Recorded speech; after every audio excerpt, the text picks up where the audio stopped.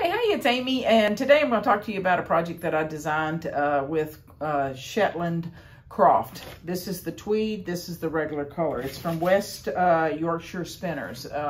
It's a really cool yarn because the tweed goes very nice with the softer, solid colors. And the project is a scarf on a rigid heddle, and I've got a little bit of a tweak in there that I want to show you how to do it, and then it'll come out to be a really nice scarf, okay? All right, so here's the project with the Croft yarn.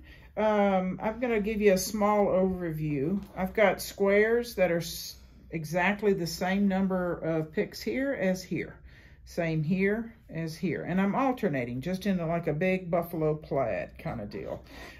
So I just finished my blue. And what I'm going to show you first here is what I call... I am unplying the yarns. If you can see, it's a 3-ply like this. And I need to finish this end. And instead of just leaving the tails out to fix later, I fix them as I weave. So out of the 3 that were hanging here, okay, I don't want to take all of them and put them back in. Because if I do, see, I have to grab this last thread right here. If you see how much it's just bulky. So when I beat this, it's very thick right here. So to avoid that, what I'm going to do is I'm going to take the plies, take one of them out. All right, and I'm going to pull it back, I don't know, about an inch, inch and a half possibly, okay? And then I'm going to take these 2 and I'm going to go around my last thread right here, okay? And as I go in, I'm going to pull one further. As you can see, this one's about down to here. Then my next one, I'm just going to go a little shorter. So I've staggered where I've placed them back in. And so when I beat this, it's much more consistent with the girth of the yarn that I started with, okay? And then when I get ready to change, it tends to lay flatter and it doesn't get a big buildup right here. These ends right here, be very careful, because if you cut, you want to make sure you're only trimming just these ends. And so when you trim these, you actually don't see the transition where you stopped, all right? So that's the first part to understand when you're changing colors so much. I don't want to run it up the side, okay? Next, I'm going to show you the slit in the scarf. So I'm going to advance a little bit first. All right, so what I'm going to talk about now is how I'm going to put an open slot or a buttonhole or a slit that will be finished edges on this side and this side, but it'll allow me to have a space that I can stick the end of the other end of the scarf when I'm done inside the slit. My rule of thumb is my slit is going to be 1/4 of an inch the width. So this is 8 inches, so I'm going to do a 2-inch slit. Okay, I don't want it too long. I'm going to be 2 inches. I finished navy. My next color is going to be the tweed. All right, so when I start this one, okay, I've got this shuttle, which will be on one side, and then I need another shuttle on this side. All right, so to wind that, I don't need a lot, okay? This is the only time I'm going to split them. So if you have a 3rd shuttle, you don't need to wind a whole bunch. If you do, you just can use it again when you run out of this one. So to start with, I always tend to do a little, it's a slip knot, so I can put it on there and it holds it like that. Sometimes I wind like this, figure 8. If you wanted to count your picks, you could literally say from here to here, so half of it is a pick. So you don't really need maybe 8. I'm just gonna do a couple. You really don't want it that thick, so it would be hard to get it in and out. All right, so once again, I've got 2 shuttles, same color, going in from opposite directions. So to start with, I've already changed my shed. This makes it easier to know where I'm stopping and starting. So I'm going to stick my shuttle in here, but I'm going to come up where the color changes. You need to unply this, just like what we did with the last one. See how I can unply, and it helps the buildup along the edges. I'm going to pull one in. This is just a redo of what I just did. And then take these 2, grab the outside thread, roll them in. So this one stopped right here. don't change sheds. Don't change sheds because I hadn't done the other side. This goes in from this side. And I'm stopping right here where the blue is. Once again, unply, split ply. You're gonna have to cut that out.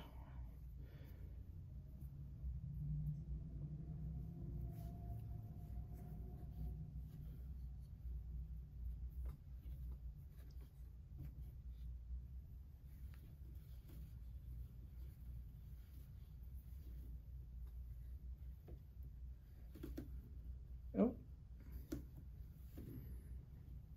So that's the first pick. I'm going to change sheds now. Okay, this is where it gets kind of funny. Look at, now we're in the middle. Both of these are in the middle, okay? So when I'm doing this one, this one's doing only from the blue. So you can see right here, I need to grab this blue. So when I grab this blue and I go in, make sure you're not floating, this one is actually producing a selvage thread right here. All right, so that's going to be the blue. Okay, the start is probably the hardest. This one's going right here. See, sometimes I'll put my hand in here like this just so I don't float or go under too many threads. So when that goes in like this, and you can see that this is now forming a curve around this one, which is the Croft tweed, and this one's on the solid. So now I'm going to beat. So that's that one, and then now I'm going back up. So you can see that it's made the start of a slit or a buttonhole right here.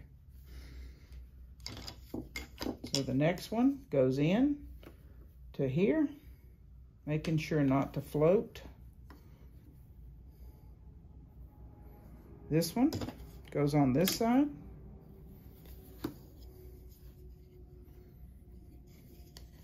Probably easier going in this way than it is the other way. Then making sure you don't crisscross them, pick the one up on this side, back in here.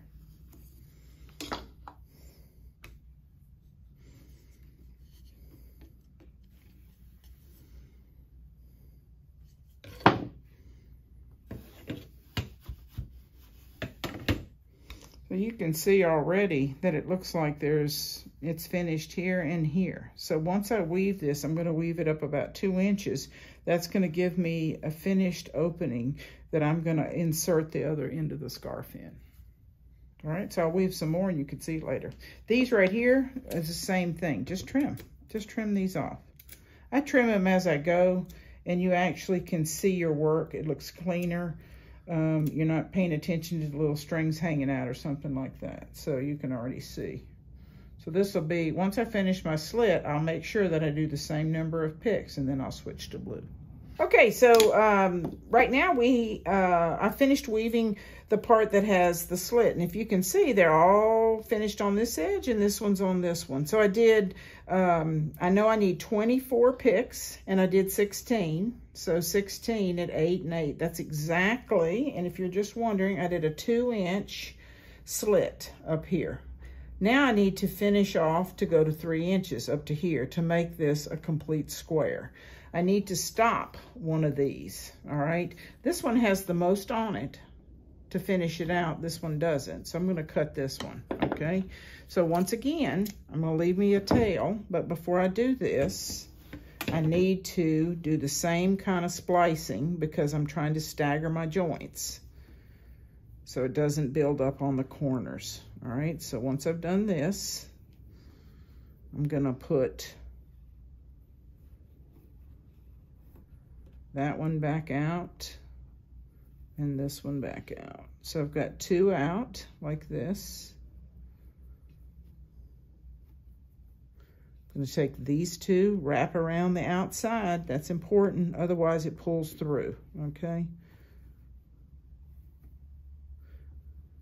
And then I put one here and I'm going to stagger it. So they're wrapped around the last one. I'm going to beat that in, okay? This one I'm not going to do that to, all right? I'm going to weave continually with this strand. So beat, change my shed. As I take this one, I'm going to go directly all the way across. And as I'm going across, It's basically going to mend the hole now.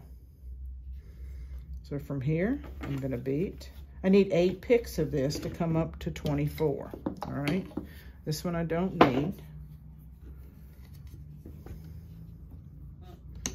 That's 2.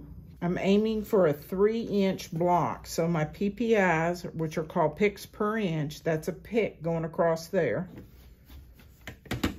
And you can actually see I've got 1, 2, 3, 4, 5, 6. This will be number 7.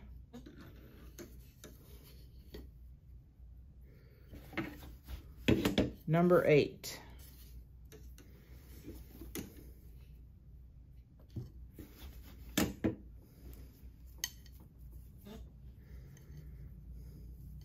Oh my goodness, 3 inches. That's exactly what I wanted. This one right here, I need to stop. I'm going to do the same thing. These are tails. I don't need these. If you clean it up now, it looks easier and it looks neater. This one I don't need. This one right here, I'm going to splice.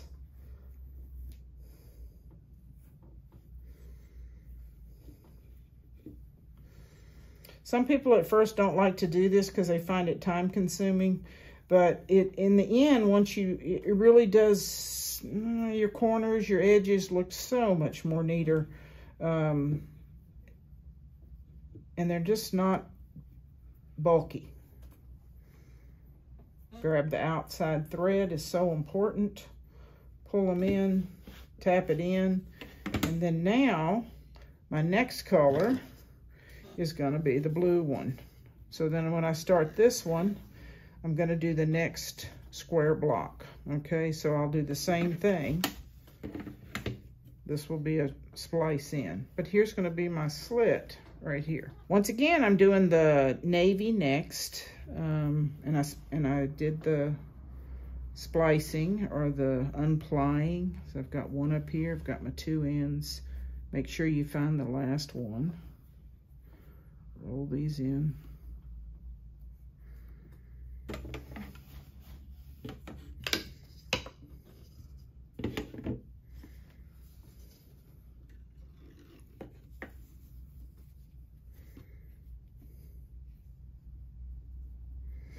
I tend to leave a mountain. You have to decide, that's too much, that's not enough. It is best if you leave a mountain and not bring this down to make what I call the smile or the frown. This actually helps with draw in. It keeps your edges straighter. Doesn't pull that edge in as much if you do that. And I'm consistent with my angle or my hill. You'll hear some people say they'll make a hill with it.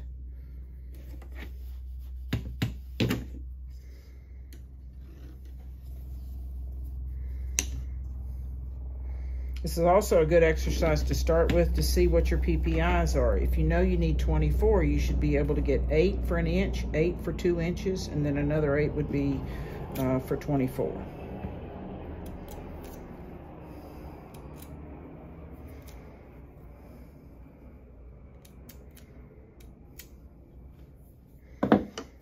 So much easier to lay your edges in than to sew them in at the end. If I was going to finish my scarf, say I was at the end, I might just do just this 8 picks to finish it off to be a symmetry. Because if you notice, I don't have the same color on both sides. That was just, so I did start the scarf that way. But I will continue to weave this up to probably about, not quite 80 inches. So that I'll have enough to wrap around my neck twice and then insert the other end into the slit. The Cricket loom is great, very solid. Good little rigid head loom to do this project on.